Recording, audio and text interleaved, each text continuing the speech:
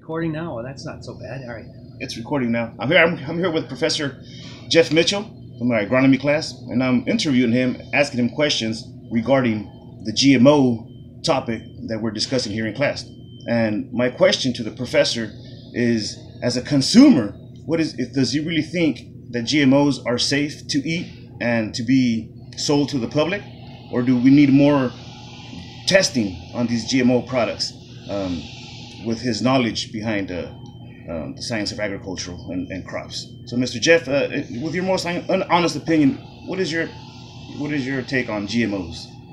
Well, Armando, I appreciate the chance to talk with you and your group here this afternoon.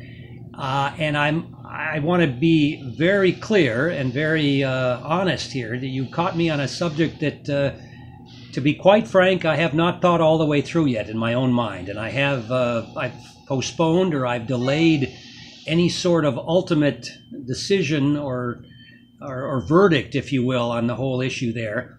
And I'm aware of that. I don't have any straightforward yes or no, up or down kind of an answer. My general sense is the following, that while there are many public concerns in several sectors of the consuming public about the safety and the impacts of GMOs on our human diets and things like that, I think that by and large there's probably very minimal concern and very minimal or modest worry about that. So that's in general.